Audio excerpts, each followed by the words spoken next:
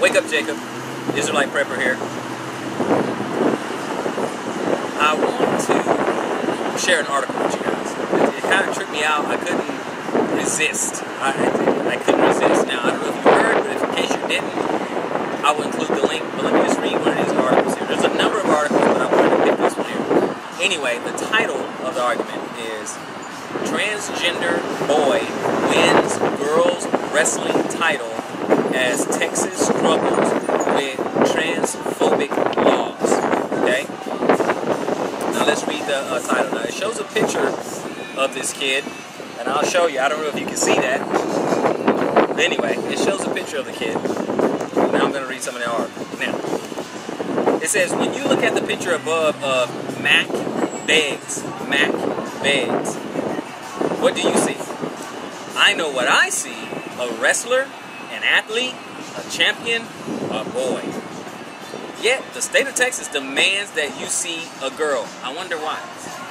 The state demands that Beggs see a girl in the mirror. The High School Athletic Association tried to force him to be a girl. Simply because Beggs has female on his birth certificate. Wow. Because you told the world at birth that you were a girl, you're mad that the world says, okay, you're a girl. But, okay. It has been prevented all wrestling season from competing against boys. Because Beggs still has girl naughty bits. The transgender young man is on the girls' team for Trinity High School, just outside of Dallas. Born in a girl's body, he has transitioned to male throughout his life. And here's the kicker, is taking testosterone supplements to aid his physical transition. Okay, I understand. Beggs is going through a transition from female to male. Beggs' story was the subject of a powerful profile and follow-up column over the weekend in the Dallas Morning News. The pieces point to the ridiculous rules Texas and its interscholastic organization force on transgender athletes. So if you have male naughty bits, you're considered a male. And if you have female naughty bits, you're considered a female, and that's a problem. When he won a regional competition last week, all hell broke loose, carrying an undefeated season into the meet.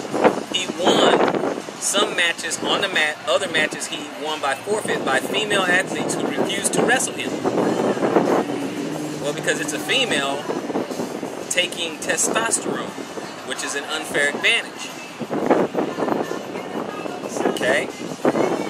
He should have never had to win a match by forfeit, and he should have never been forced to wrestle against girls. Okay, so you want a girl with girl naughty bits who is taking testosterone to go into a match to face boys. So there's a lot of things I see with this. So you're a man or a woman, by the way, where are the parents? But you're a man or woman, you're turning your little girl into a boy, and she is wrestling to boot, taking testosterone. You want your little girl to wrestle boys. Also, does your little girl continue to go to the girls' locker room or the boys' locker room? The point is, there's confusion, but nobody wants to admit it. Oh no, it's simple to understand. The world has changed. That's how it is. We're fluid sexuals. We're whatever we want to be. In my Archie Bunker voice, I remember those were the days when girls were girls or men were men. Goyles were goyles and men were men. Utter confusion. You can't call anyone what they are naturally because we are now what we decide to be, what we feel like being. Madness. Let me continue. Yeah, because state law is so adamant about a few letters on a birth certificate. Yeah, it's no big deal. I mean, it's no big deal. Beggs has wrestled the girls. After all, participation, finding a way to hollow athletes to compete, is the utmost importance in high school athletics. every student must be allowed to find their own way into competition.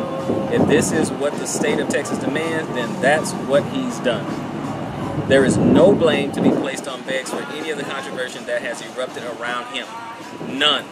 Teenagers don't get to write policy, they have to live by it. Beggs is forced to participate on a girls' team because the outdated Texas policy is written by politicians who refuse to accept that people can truly be transgender. I'll include a link on it. I'm pretty much done with the argument, but people, this is what happens. Okay, this is what happens when you call evil good and good evil. Something as plain as, okay, the baby comes out, you look between its legs and see which bits it has, and then that's what you call it.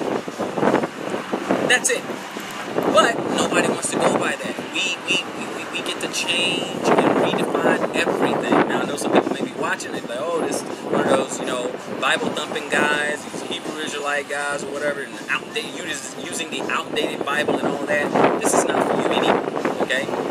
But I want to point out to you, Jacob, that there's nothing but utter confusion, and it's only going to get worse. Yes, I know it's been around, but this is just an example, a testament to the Sodom and Gomorrah world that we live in. Okay, that's what's going on. It makes someone needs to be punched in the throat. That's what needs to happen, a throat punch, because this makes it doesn't make any sense whatsoever.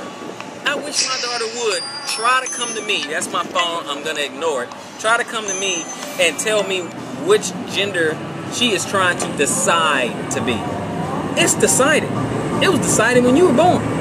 Okay? And I'll tell you what else. My sons, they better not get any ideas, because then throat punches will be handed out. I'm done, Israel. Come on, Jacob, man. Until next time, read the Bible.